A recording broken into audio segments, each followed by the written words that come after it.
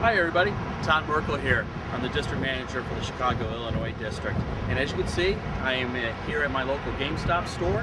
And what we're going to do is we're going to go inside, take a look at the Xbox 360 Interactive. And what we're going to show you is that within 30 seconds, you should be able to tell if your Interactive is looking right as well as functioning right. So I've got my bag ready, so let's go inside. Come on.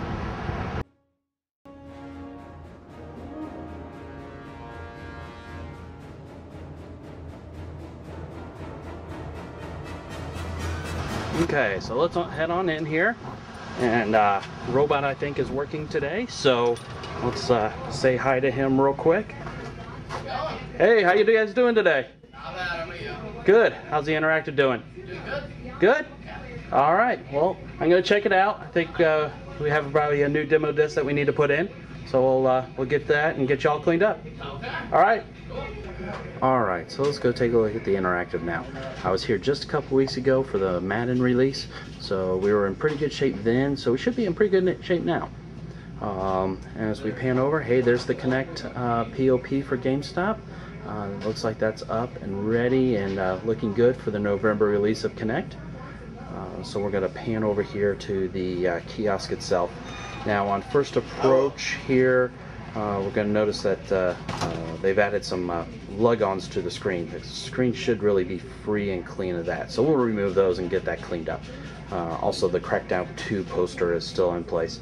So we'll set them up with a new Halo Reach poster. Alright, so let's approach the Interactive. First approach, we'll notice at least the console and the TV are on. And looking good there.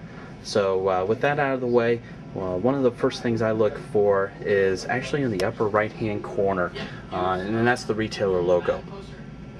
The fact that we have the retailer logo there is a good sign. That means that the AV cords in the back of the Medusa are in their correct ports. However, here we are, we're at a GameStop store, and looks like we have the Walmart logo there. So it looks like we certainly have a Medusa setting that is off. So we need to get that fixed. The other thing that I'm looking at as well is the Walmart logo is off the edge of the screen. That gives me an indication that the settings on the console, the HD settings on the console, are incorrect. The settings should be 1080i, and the fact that the Walmart logo is off the screen, that tells me that the it's not set to 1080i. Alright, so the second thing I look at once I get to the kiosk after looking at the appearance of it is I look at the console's ring of light, or the ROL, if you will. What we'll notice here is the ring of light only has 3 lights on. And as you know from a GameStop kiosk, it should have 4 lights. The 2 controllers and then the 2 guitars, the Guitar Hero guitar and the Rock Band guitar. So we need to take a look at that. Alright, so hand back here. Well, okay, we got the 2 controllers there, so we're looking good at that point. And we're going to pan over here. Alright, looks like they have the new Guitar Hero guitar on, so that's a good sign. And over here we have the Rock Band guitar, so we're in good shape there. So we need to figure out why we don't have 4 lights on the ring of light and just 3. So let's look at the controllers first. Alright, so controller number 1, we do have a light on that one, but gosh, look at those the thumbsticks. Those are all jacked up. Yeah, so we certainly need to replace those. Hard to believe that that happened within the last 2 weeks. Alright, so we're going to look over here at the second controller. Alright, maybe here's our culprit. The controller here is not lit, but boy, that sure does look like a lot of dirt on there. So we need to get that, probably need to get that replaced. So no need to get it cleaned up because obviously we're going to be replacing it. Alright, so let's also look at a couple other things here. One of the things I look for is also make sure the deck is locked down securely. So that side looks good. And that side looks good. So we got a problem with the lock here. Alright, and then as I was looking over here, I noticed that the we got to deal with the controller wire here. Gosh, that knuckle should be really inside the controller clamp, and the controller wire should be in the controller arm. So we need to get that fixed as well. So we'll get that fixed when we replace the controller. And then the last thing I look at is I want to make sure the reset button works. So we'll hit the reset button on that. The console's going to boot up here in a second. And there's another indication that our HD settings on our console are off. Notice how the Xbox logo is in an egg shape versus the perfect circle. So that's another indication that the console settings are not set to 1080i. So we'll need to take a look at that as well. Alright, and the last thing that we look at here is let's make sure that the current demo disc is in. Okay, so we're going to hit Xbox highlights there. And now we're going to pan all the way over.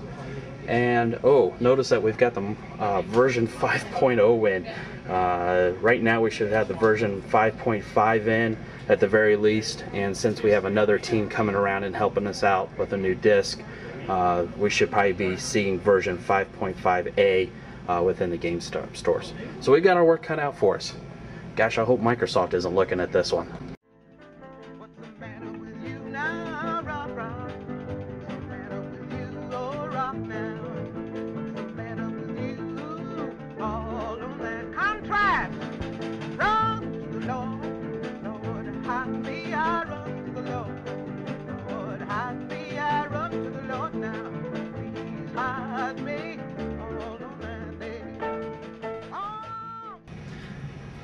Hi everybody, we're back, and what we ended up doing is we ended up just refreshing the entire kiosk. And you can see it got a little sweaty doing it, so let's go take a look to see what it looks like now. Okay everybody, so let's do our first approach again here. First thing we're going to notice is make sure the TV and the console are on, which they are. And also you're going to notice is that Halo Reach poster has been installed and the Crackdown 2 poster removed. So let's look here at the TV itself. And what we want to do is we want to make sure that the retailer logo is correct. As you can see now, we have the GameStop logo in place versus the Walmart logo, and it is in its correct location. So that tells us that the console settings are correct at 1080i. So the next thing we're going to look for here is the ring of light. And what we're going to notice here is that all 4 quadrants of the ring of light are lit, which means that the 2 controllers on the front and the 2 guitars on the side are functioning properly. Alright, so the next thing we're going to do here is we're going to hit the reset button. And as the console reboots, we want to look at the Xbox 360 logo and make sure that it's in a perfect circle. No longer is it that egg shape that we saw earlier. So again, that's a double check to make sure that the console settings are set to 1080i. Alright, so the next thing we're going to look for is appearance. It does look clean and free of dust, so let's make sure that the locks on the deck work. So we'll tug on both sides. Okay, we'll look good there, and then on the television screen itself. So again, we're looking good there as appearance. So let's double check that we have the correct X-Red installed now. And unlike before, we have to now go up to console and accessories to look for the version of the X-Red. So go to console accessories, using the left stick, scroll all the way over to the right to hard drive. Select A, and we're going to see that the latest version of the X-Red is installed, version 5.5. Alright everybody, so that should take care of your 30-second analysis of the Xbox 360 kiosk and to determine for appearance as well as functionality. So thank you everybody, and hope you're having a good time in Las Vegas.